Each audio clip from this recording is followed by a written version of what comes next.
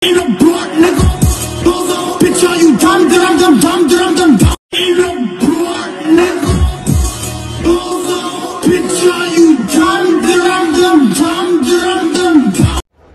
I dream big, that's notorious thoughts. Get it? Fucking midgets. Lows be they surname.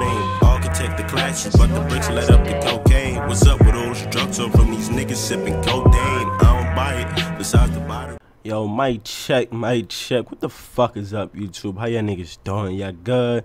Y'all chilling? Alright, bet. So simp season is in full effect, my nigga, and I'ma tell you why.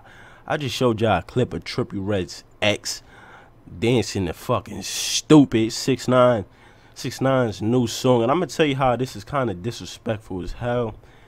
In this song, I only caught like two disses towards two people. One was towards Chief Keef, the other was towards Ebro, obviously. And there was another couple lines that was subliminally towards Trippie Red, right? And I'm loving the fact that 69, you know, he's finally fucking taking the initiative to start dissing the niggas that he don't like in this rap shit.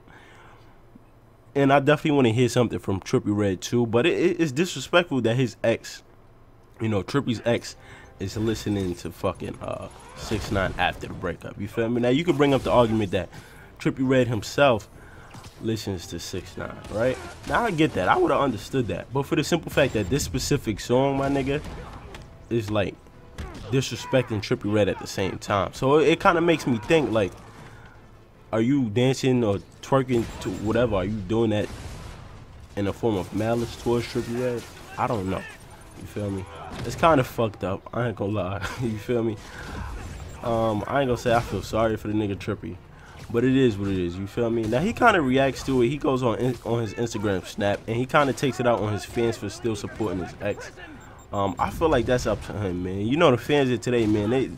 Some of these people are like delusional. Some of these people are kids, and I think anything that's associated with your favorite artist, I'm not gonna say all, but most fans, well, I say some fans, they tend to, you know, click on to it. You know what I mean? It's probably fans in this comment section like, oh, you need to get back together with you feel me?